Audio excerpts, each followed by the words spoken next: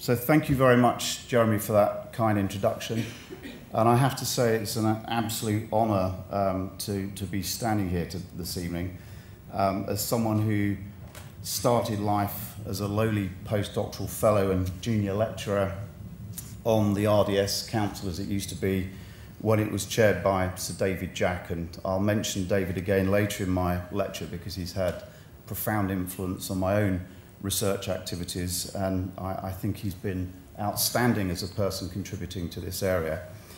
Now, as Jeremy said, my whole career has really been looking at understanding lung disease, and particularly asthma and COPD, and I wanted to concentrate on that this evening and talk about how animals have helped us develop the drugs that we use and how they continue to help us understand both the pathogenesis of disease but also in finding new treatments. Now, lest you think that we don't need to work on lung disease anymore, this is the European Lung White Book from 2013, showing you that 1 in 8 deaths in the EU are caused by respiratory disease, and a considerable number of people die every year from respiratory diseases, and indeed they occupy obviously a lot of our hospital beds and take a great part of the healthcare budget, particularly this time of year with people getting chest infections. So this is an area that costs society a lot of money, and whilst we've made significant progress, as I'll hopefully show you, I think there is still more to do. Now, I realise we've got a very mixed audience, and just really to say that if you look at someone undergoing an asthma attack, and this is a picture of somebody undergoing a bronchoscopy, you can see, without being an expert, that there is profound inflammation, edema, fluid occurring in the airway lumen that brings about this wheezing and coughing that's seen in asthmatics. And for many years, we've used drugs to relieve this by relaxing the airway smooth muscle. But over the last 20 years particularly, we've recognized that this is a complex inflammatory condition. And sadly, people, particularly under the age of 30, still die from asthma. Several thousand people died in the UK last year from asthma, mainly under the age of 30. And this is because, as you can see here, if they do not treat that underlying inflammatory response properly, we end up with a very thick mucus plug obstructing the airway lumen and preventing gas exchange. And no one in 2017 should be dying of asthma, but unfortunately we still have this situation going on. If we look at this histologically, it's very clear that this is indeed something that is due to inflammation. We can see inflammation into the airway wall, and you can see here the airway lumen, which is absolutely covered or is filled with mucus. And this mucus, I can tell you from experience of working with airways like this, is actually like cement. To get this out is really difficult because the inflammatory cells coming into the lung release enzymes and mediators that change the composition of the mucus. And again, we now recognize that this inflammation contributes to this mucus plugging.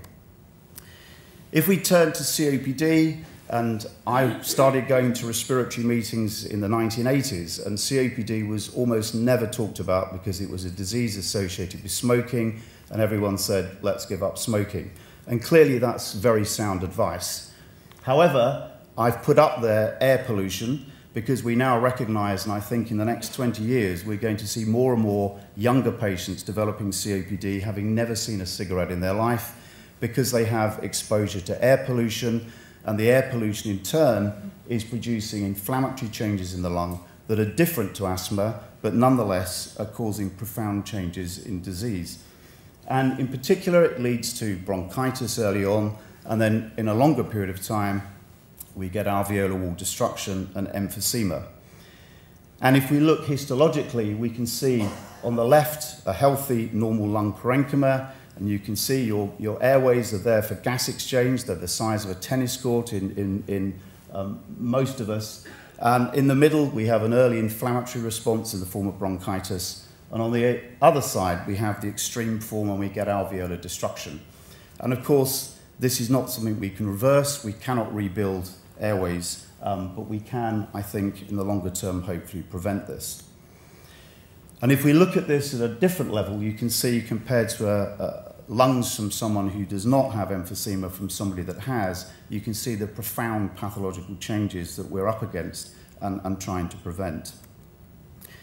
Now, actually, the pharmacology of asthma and COPD is relatively simple. We use bronchodilator drugs now and anti-inflammatory drugs in both conditions. We have the short-acting beta agonists, and I'll come back to this shortly, such as salbutamol, or for those of you who have asthma or know people who have asthma, the blue inhaler. And more recently, we have longer-acting beta agonists.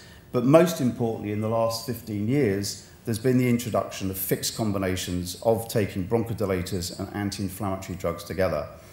Because physicians want the patient to have the anti-inflammatory drug, primarily glucocorticosteroids, whereas the patients have what I call the McDonald effect. They like this acute bronchodilation and symptom relief. And we have some very, very successful drug combinations, both in terms of medical care and also commercial success. So the formoterol budesonide and salmeterol fluticasone, between them generate about $11 billion a year from sales to people for treating asthma. Now, if we look at the beta agonists, there's actually a very long history going back to 3000 BC and the discovery of ephedra. And ephedra and epinephrine, as we know now as adrenaline, of course, were all very successful at causing the airways to open and people to feel better, but they had the problem of also increasing heart rate and blood pressure. And over the years, we've made this progressive improvement in these drugs, and particularly the ability to deliver these drugs directly into the lung through aerosols or powders, right up to today, where we have drugs that actually one puff can last for 3 days. And that is a profound improvement in terms of both selectivity of the drug, but also the duration of action to make it easier for patients to comply with. Now, everybody in this room is familiar with this particular blue inhaler, which contains salbutamol. It's used by approximately 90% of the world's asthmatics, but no one gives a second thought, really, as to how it got there. And I think it's only fitting this evening that I pay tribute to David, because David chaired the Research Defence Society Council when I joined. David is the man, if we go back, who really discovered beta agonists and particularly salbutamol, but also his team went on to discover salmeterol, the long-acting beta agonist, and very importantly, as I'll come on to, topical corticosteroids. And I think the world owes this man a lot, and I think he really should have deserved to have a Nobel Prize. And sadly, David passed away a few years ago, but he's certainly been a fantastic mentor to me, and I'll come back to a project that I worked on prior to him passing. Now, I want to take you back to 1969, because this is actually the first demonstration that salbutamol was a new class of drug. It was a beta-adrenoceptor stimulant, but unlike adrenaline, it also stimulates heart rate and blood pressure. This drug at the right doses did not. And this experiment was initially done in guinea pigs, as you see here. So this is actually showing you the overflow of air and giving salbutamol to show that you can suppress the effect of 5-HT in causing bronchoconstriction. He then went on to show this is through a beta receptor, because if we blocked with a beta blocker, the response disappeared. You can also see that when you aerosolize this to guinea pigs, and the important thing here is that he did all of his work early on in guinea pigs, you can see that there is this very clear dose-related effect when we inhale salbutamol in guinea pigs to reduce bronchoconstriction. And the number of people this very minute taking salbutamol somewhere on the planet have no idea that this all started with dosing guinea pigs. And in fact, David really was, I think, important in going from what was adrenaline that affected both alpha and beta receptors, isoprenaline, which was a beta but non-selective beta agonist, to salbutamol shown there.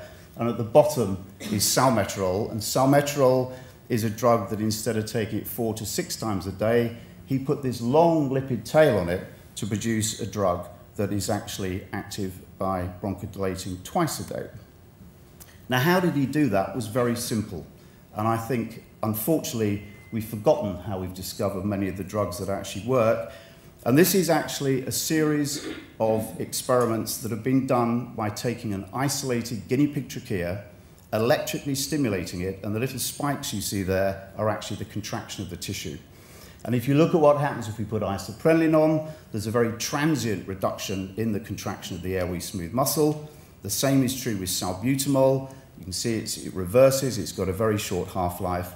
But then look at what happens when he puts this new drug, salmeterol, on the guinea pig trachea. You can see it's suppressed, and 7 hours later it stays suppressed. And that is translated into the clinic as a drug that we now have twice a day. And this very same assay has been used to now, as I say, discover drugs that are active for once a day, or in some cases even longer. So the guinea pig has been profoundly useful in helping us discover a very, very effective clinical bronchodilator for treating asthma and COPD. The other thing, and this is again taken from one of David's early studies, he actually, at the same time as doing these experiments in guinea pig trachea, also took pieces of tissue from the heart, for example, to actually show that you've also got very selective effects in the airway, but you do not have the same effect on receptors in the heart. Now, the other major class of drugs that are used today, not just for asthma and COPD, but a range of inflammatory conditions, of course, are glucocorticosteroids. And animals have helped us really profoundly in getting to the drugs that we've got today, and again, we take for granted. So we have to go back to the 1940s when cortisone was extracted from the adrenal glands and used as an anti-inflammatory drug. But of course, cortisone, whilst effective, also suppresses your hypothalamic pituitary axis, and it leads to all sorts of changes in the endocrine system that are unwanted in people with inflammatory conditions. It was David's work that led to the discovery of beclomethasone dipropionate. And please, if you ever write beclomethasone down in any article, make sure you put the dipropionate on it. Because David once said to me when I left it off, it wouldn't do the same thing without the dipropionate. It's there to give it the activity locally in the tissue. Because this is the first steroid that was developed for the treatment of asthma in 1972, where we could inhale the beclomethasone, have a very pronounced anti-inflammatory effect in the lung, but it was poorly bioavailable, and therefore you did not have the same degree of suppression of the hypothalamic pituitary axis. And this drug, and subsequently the discovery of other topical steroids such as budesonide, have really revolutionized the treatment of asthma and COPD, because we can now give large doses locally to get a very clear anti-inflammatory effect without the systemic problems associated with oral or systemic steroids.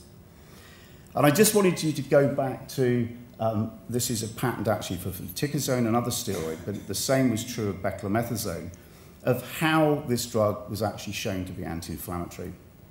It was nothing to do with molecular biology. It was nothing to do with cellular biology. It was a very simple test called the croton oil test. And you rub croton oil on the ear of an animal, and you can compare the activity to suppress inflammation locally in the ear whilst measuring levels in the blood and changes in the hypothalamic pituitary axis. As simple as that. And this test has been used widely to discover nearly all the steroids that we currently have in clinical practice. And this can be done in rats, it can be done in mice, and you can see here by rubbing the croton oil onto the ear, we end up with a local inflammatory response, and we can then add a topically active anti-inflammatory drug to see if we get suppression. Now, the reason that I show you this is, and people forget this, is that the activity of all the currently topically active steroids actually weren't developed for the lung, they were developed in the skin. And they use something called the Mackenzie skin blanching test, and that is that the light's probably not conducive to seeing it properly here, but if you put steroids topically on the skin, you get blanching. And the blanching is a feature of the vasoconstriction caused by the steroid, reducing blood flow, and why steroids actually have an acute anti-inflammatory effect.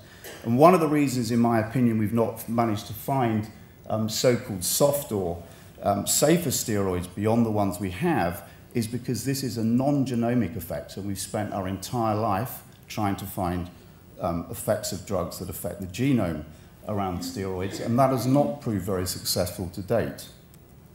Now, the reason I show you this is if you go back to the potency of these corticosteroids in this rodent test in the ear, against the ability to be anti-inflammatory compared to their ability to suppress the hypothalamic pituitary axis, you can get a therapeutic index.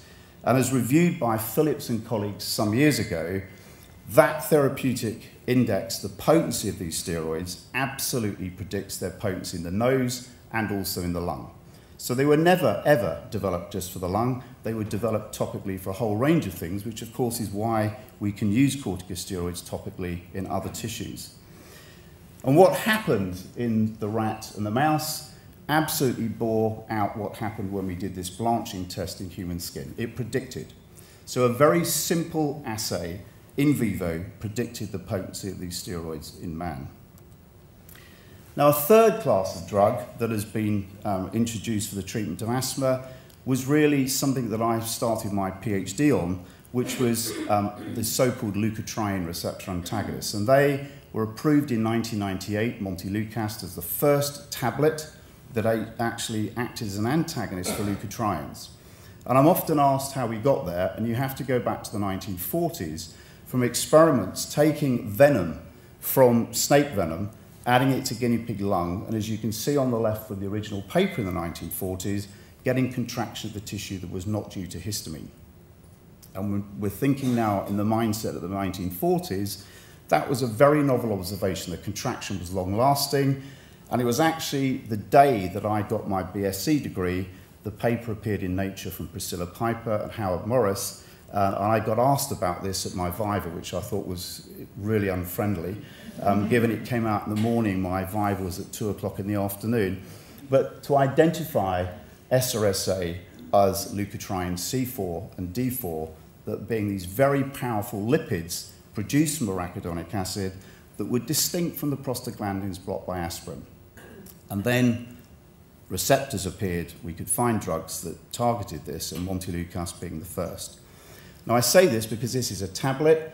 It's very widely used in certain parts of the world, particularly the US, because it's not a steroid, and it's actually something that has generated commercially a lot of money, $4 billion a year for Merck since it was actually approved. Now, you might think it's all good. We've got some very effective drugs, but actually respiratory, this is a recent study from Tufts University with the FDA, and actually respiratory's had a lot of failures. And the question is, why have we had lots of failures? And I might come back to that later if we have time.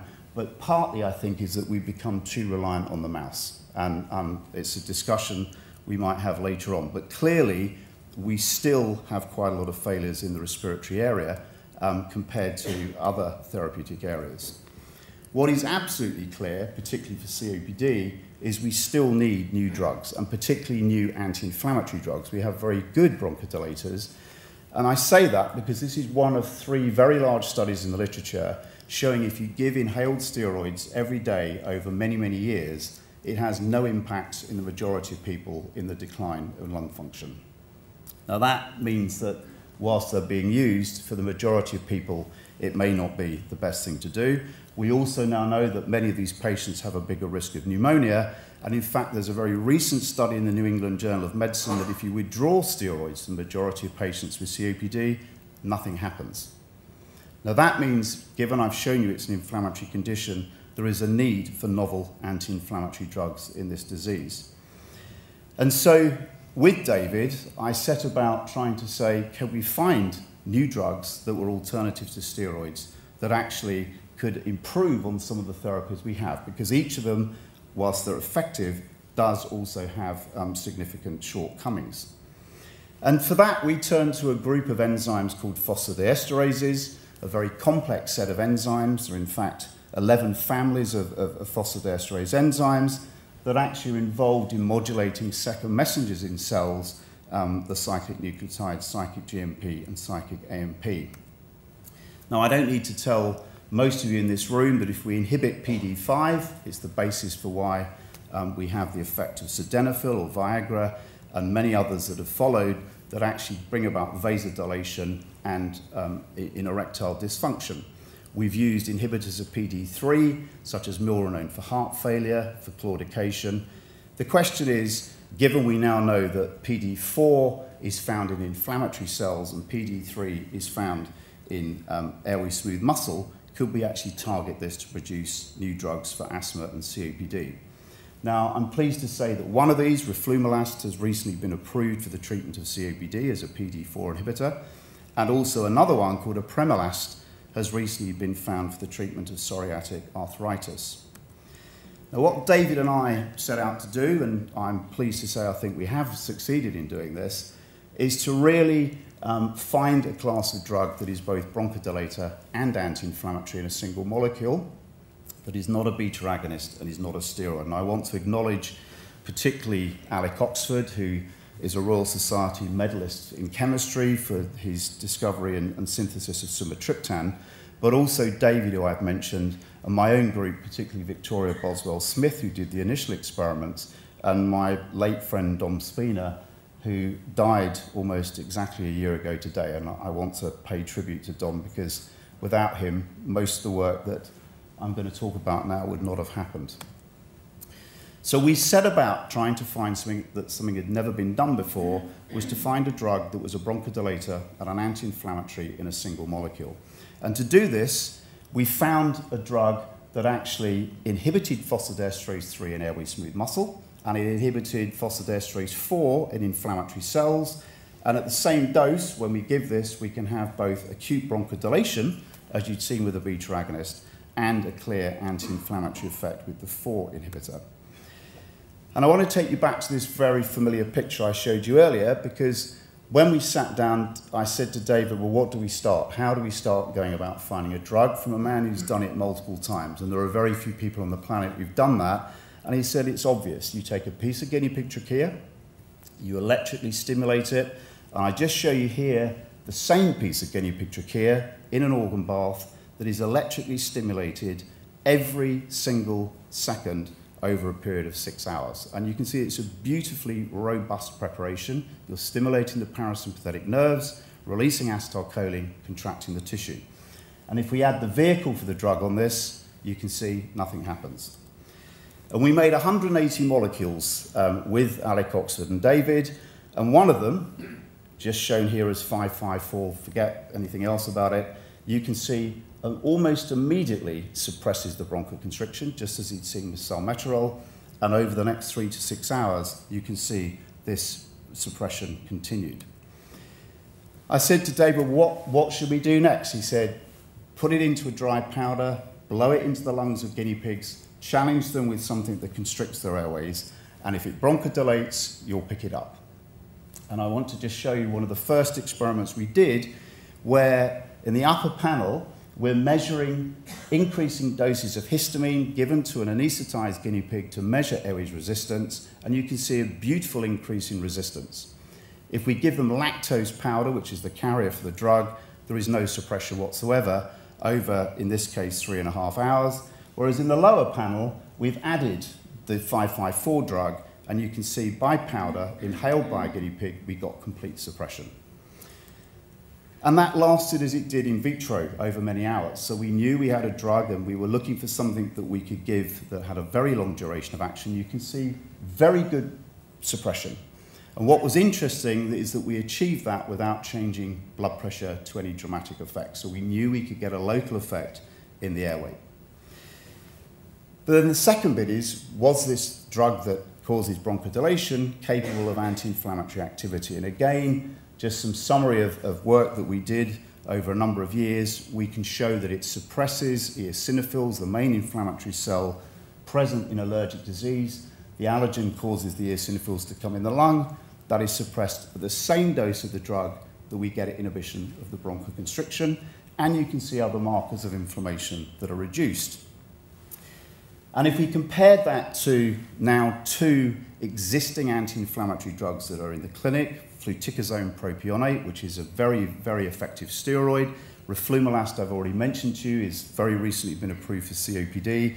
You can see that compared to this drug, when inhaled at doses that bronchodilate, also caused an equivalent anti-inflammatory effect to the steroid or the PDE4 inhibitor. So then I set about a long journey around the planet, finding some money. And because to go from there through toxicology to put this into people when you're not Glaxo, you're not Astra, takes a lot of effort. And I have to say it's been a real journey that I've enjoyed doing, but it's taken a lot of time and effort. But the bottom line is we got through toxicology. We used dogs, we used rats for 28 days, all of the things that any drug has to go through. And I think it's why I was happy to talk to the Sun journalists not so long ago about the use of dogs, because we just finished the study with dogs that allowed us to pick the dose that we then put into human beings for the first time. And I show you this because the very first patient that inhaled this drug just absolutely told us they felt better. And you can see here that the extent of bronchodilation is profound. It's a very marked change in FEV1 compared to placebo. We did that in a group of patients with asthma, and we were very good. The MHRA allowed us to go immediately into asthmatics because they said no healthy person is going to help tell us whether or not this drug is effective. So when we then went on, we published some of this work in the end of 2013, a single inhalation in patients with COPD. We got actually very good bronchodilation that lasted over many hours, and more recently, the company that's taking this forward has got a new formulation that this is now, I think, very clearly a twice-a-day drug, which is exactly what we wanted to try and do. But at the same dose that caused the bronchodilation in people, working with Professor Dave Singh's group in the University of Manchester, we actually did something fairly heroic that other people have done of taking lipopolysaccharide, getting animals to inhale it. We knew that it was blocking neutrophil infiltration in the animal. We then did exactly the same experiment in people. So in this study in Manchester, they inhaled lipopolysaccharide. You then asked the patient to cough up sputum, and you can see at different time points afterwards the sputum is full of neutrophils. And if we give this drug at the same dose as bronchodilation, you can see that the very clear, statistically significant inhibition of the infiltration of cells into the airway of people.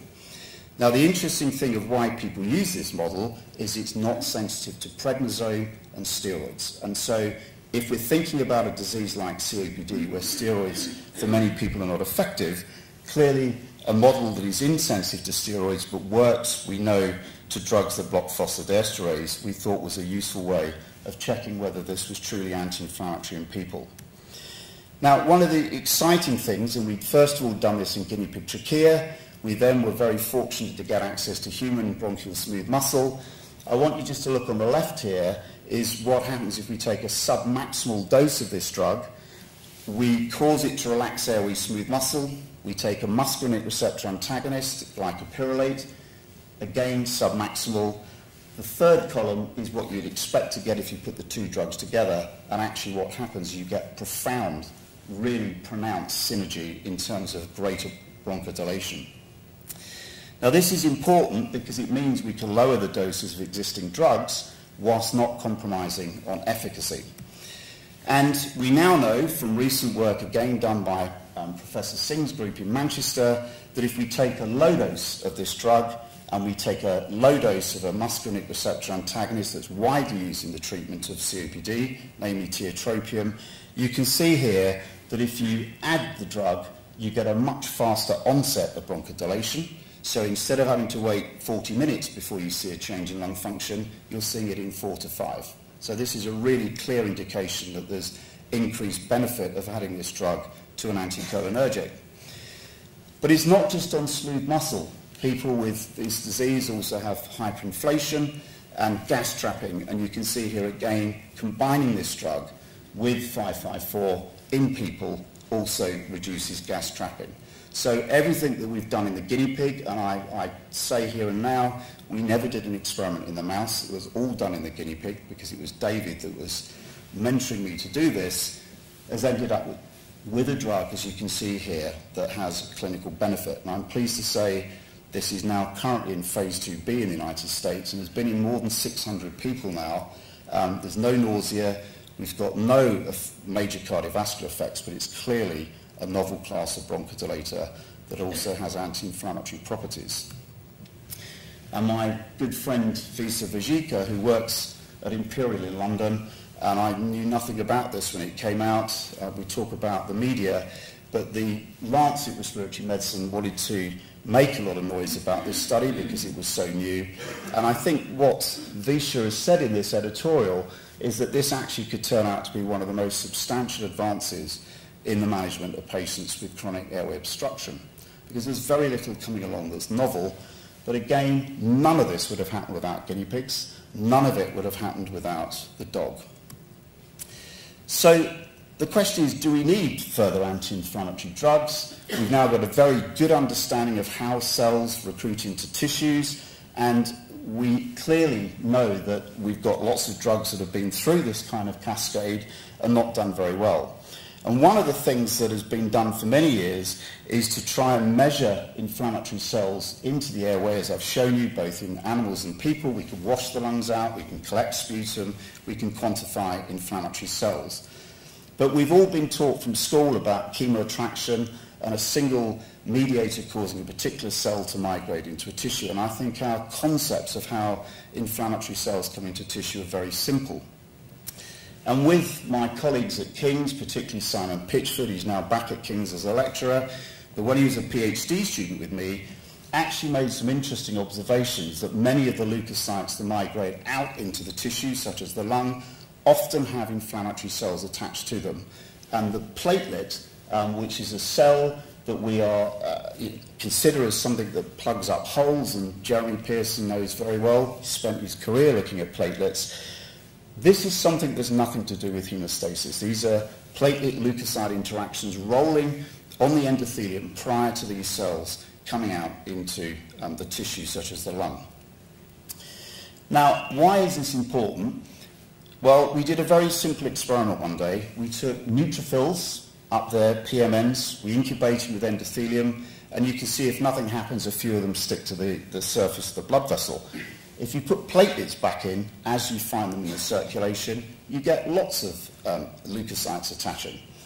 But more importantly, if we then took animals, and we've done this now in rabbits, we've done it in guinea pigs, we've done it in mice, if you actually remove all their circulating platelets by destroying them, so these are animals without most of their circulating platelets, and we then look at the ability of lipopolysaccharide on the left, which I've already shown you, causes neutrophils to come into the lung.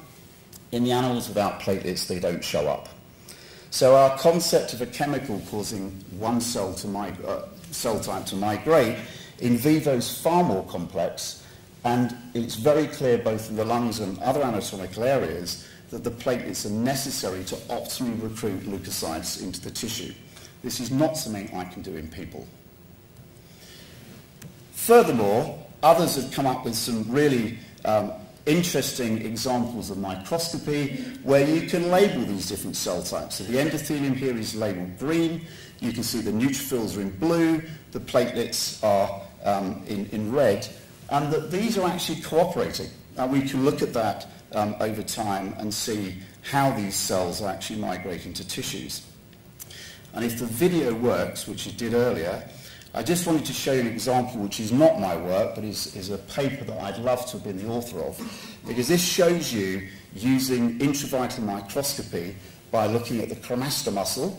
And you can see here in green these leukocytes, and the platelets are actually sitting at either end of them. They're polarized, and you can see them there prior to them sticking to the blood vessel and getting into the tissue.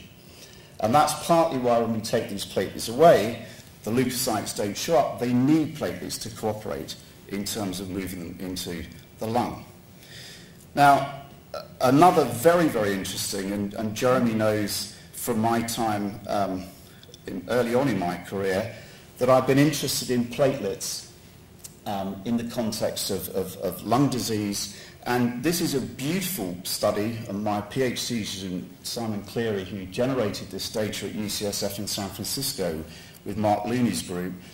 This is based on a previous work from Looney's study recently that shows that actually megakaryocytes are going into the lung, they're breaking up, and you're getting platelet formulation. And you can actually watch this happen. We've got adhesive platelets in blue, non-adhesive platelets in green, and then we can actually study those that are activated or not in real time in the lungs of an animal. Again, if we've got any volunteers who want to have some kind of thoracic window put in to allow us to do microscopy on their lung, I'm happy to talk to you. But this is a good example of why we have to continue to do in vivo work to understand more about how leukocytes behave in the lung, and platelets are necessary for that. The other area, and again another one of my PhD students, Blaise O'Shaughnessy, has very recently done similar experiments with something that we've often neglected in this area, is that there are key pathogens in respiratory diseases. They lead to exacerbations, they can lead to pneumonia, and again, we have very little understanding. We've all heard about leukocytes phagocytosing bacteria, but less is understood about how those leukocytes appear. And from our work showing that platelets are necessary for leukocytes to come into tissue in inflammatory diseases, the obvious thing was, were platelets necessary for host defense? And just really wanted to show you a few slides here to say that we think they are. So on the left here is a strain of Pseudomonas put into the lung, attached to beads into the lungs of animals. You can see a profound inflammatory response associated with neutrophils coming into the lung compared to sham animals or the negatively untreated controls. What we then also saw is that we could find platelets coming in at the same time as leukocytes in response to this infection. And very important, when we took the platelets away, not only did the bacterial load go up, but the bacterial load, this is a mild form of infection that is restricted to the lung, suddenly you've got lots of bugs going into the blood and you get death from septicemia. Now, we've spent many, many, many years trying to stop leukocytes coming into the lung to treat acute lung injury. What this tells you is if you get rid of the leukocytes by removing the platelets, we have a self-contained infection in the lung that actually goes systemic and increases your risk of death. And I think that this is a paper we've just had accepted in an American journal, I think is a really profound observation that says that platelets are absolutely necessary for host defense in the lung. And that is not something that has been generally accepted up until now. So, finally, we need new drugs. Where are we going to find them from? Now, I had the pleasure of giving Rachel a prize earlier on for her work with primates with Fergus Walsh. But one of the interesting projects that she knows I've been involved with over the years started life here working with some marine biologists up in Oban in Scotland. This is their lab view. And they are marine biologists who are interested in why these guys and things smaller than this and oil rigs, things stick to them. We call it biofouling. And they ask a very simple question: what is it that allows things to stick to these artificial structures we put in marine environments, whereas the things that live there, nothing sticks to them? And this has been a very interesting story. It's me slightly younger, with Rebecca Lever. Some of you will know Rebecca. She's at UCL in London. And we took the NERC vessel out into the Minch and started dredging for these guys. And these guys are echinoderms. We've got all sorts of different echinoderms. And one of the things about these echinoderms is nothing sticks to their surface. And the question is why? Because they are reasonably sedentary compared to fish or other things that are in a marine environment. And to cut a very, very, very long story short, we published actually last year the identification of polysaccharides from the surface of these marine organisms that are anti-inflammatory in vivo in experimental animals. And the thing is, they look a bit like heparin, but they're not anticoagulant because they're far enough back in evolution where we don't have a pressurized cardiovascular system, so we don't probably need anticoagulants. And so these molecules are very interesting because they're completely novel structures that are found on the surface, and it looks very similar to heparan sulfate that we find on the surface of our own vascular endothelium, which I like to think is a bit like Teflon. And anything we do to disturb that Teflon surface, a bit like me trying to poach an egg on a saucepan that's damaged surface, you get it sticking. The same is true here. If we think about metastasis of tumours, thrombosis, inflammatory responses, it's all happening at the level of the endothelium. So if we can find things in nature that are actually able to restore the negativity of the endothelium, we may have a whole new class of drug. And to that end, working with my good friend Charlie Bavington in Scotland, John Hogwood and Barbara Malloy who are the National Institute of Biological Standards and Control, which is now part of the MHRA, and others working in Edinburgh, David, you're pleased to know, we've identified a whole series of new chemicals from these sugar-like structures on the body wall, in this case of a cucumber, that actually have very selective binding for some of the adhesion molecules that are involved in leukocytes recruited into tissue. So there's a whole family of new anti-inflammatory drugs, I'm convinced, out there, because we already know that heparin has a very good anti-inflammatory effect. It's just it suffers from being an anticoagulant. And this is just an example from our recent journal, our biological chemistry paper, of the ability of some of these materials that we've identified for being anti-inflammatory. So you might sit here and think, well, we haven't really made any progress. I just wanted to take you back to 1684 if you had asthma. A physician from Oxford defined asthma as a difficult, frequent breathing with a great shaking of the breast without any fever. The organs of breathing, which are the pillars of life, are shaken by this disease as if by an earthquake.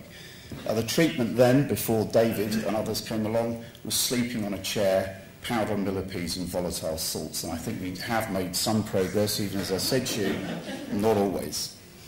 I recently had the great privilege of going to Honiara in the Solomon Islands, and I took this because this is actually in the last 3 or 4 years, their approach to respiratory diseases is putting a big sign up in the market, and it says, stop spitting about places, always cover your mouth and nose when sneezing, and keep children safe at home, which is another approach. And then if we go back not very far, we had this, Potter's asthma, smoking mixture, which this is an early form of what David Jack, I think, has improved on greatly, is inhalation of drugs that actually lead to improvement of symptoms. So there's no question that we've made a lot of progress, but as I've said, I think there is still more to do. But I wanted to leave you, ladies and gentlemen, with a book that one of my postdocs found some years ago in Bath, and some of you who've heard me speak before have probably seen this, but it's such a beautiful, I think, example of how we've moved forward. This was A.J.D. Cameron, for those of you who don't know him, was a general practitioner in Tunbridge Wells. And this was a book about the treatment of asthma, and this is an absolute quote from the book. I was amazed to find cutaneous reactions could change or disappear entirely by detoxification. From that, I was bound to conclude that whatever part allergy played, it was certainly not a fundamental one. Now that's very interesting because we're beginning to realise that allergy and asthma often coexist, but one doesn't necessarily lead to the other. A secondary condition of affairs in the syndrome, a condition which departed with adequate detoxification. So what is active detoxification if you're a patient in Tunbridge Wells in 1933? It included colon irrigation. And the method of irrigation, which I'll go with you because you're experimentalists, most of you, and you'll appreciate this, is a stand with a 2-gallon container which can be raised or lowered as used. The container is connected by a rubber tube to one of the arms of a Y-shaped glass, to the stem of which an ordinary soft esophageal tube in which an extra aperture is cut is passed into the rectum. So far, so good. The water at body temperature is run into the bowels, stopped before discomfort is caused, and then allowed to drain off. This procedure is repeated again and again until the prescribed quantity, anything from 2 to 8 gallons, I've never worked out whether it's imperial or US, has been passed through. The pressure employed is determined by the height of the container above the couch, and I find as a rule a height of 12 inches is most satisfactory. Listen to this bit carefully. It is dangerous to use too much pressure. The optimum for each patient is learnt by experience. Now, ladies and gentlemen, we may sometimes think, are we doing the right thing with our experiments? I think that I would not want to be a volunteer in this particular experiment, but it's an absolute, this is a real quote from what was done in Tunbridge Wells in 1933. Now, I presented this at the Edinburgh Science Festival some years ago, and a lady came running up to me at the end and she said, I hope you're not really laughing at colon irrigation. I get it every week and my asthma improves. I believe actually IBD is basically asthma of a different tube and a different smooth muscle. Maybe there's something in here, but again, I think you'd find most people would consider the treatment we've got now. However, it could be improved. It's much improved over this. or inhaling millipedes. This is the final bit. I'll leave you that before you go to your canapes. So finally, ladies and gentlemen, thank you for your attention. I'd like to thank my current group, many of which have contributed to the work. I certainly want to thank my colleague Michael Walker and Louis Franciosi in Vancouver, who did a lot of the work, early work on RPL 554. David, without whom I think we would not have most of the drugs we've currently got. And I think, as I said previously, previous chairman of RDS, this man has had a profound influence on this area, and he's certainly had a profound influence on me. Charlie Bavington in Scotland, Rebecca Lever at UCL, who is a former PhD student of mine. And also I'd like to acknowledge Mario Cazzola and Luigi Calzetta, who have done a lot of the human airway work and human studies in Tor Vergata University in Rome. And very much I'd like to stand here and acknowledge Dom at the back there with the glasses, because Dom has been an absolutely profound influence on my career in helping. And as I say, tomorrow is the anniversary of him dying prematurely, and he's sorely missed by all of us who knew him. And I'll leave you with this, because I think without the dog, without the guinea pig, we would not have any of the drugs that certainly I've talked about this evening. And I think we will continue to need animal experimentation to help us understand some of the complex things, such as platelet-leukocyte interactions I've shown you this evening, and to help us find new classes of drug going forward, because we still need them. And I think anybody who tells you otherwise, as I once famously said on a platform like this to Caroline Flint when she told me I should start working in cell culture, I said, you find me the cell that coughs and I'll use it. And with that, thank you very much for your attention.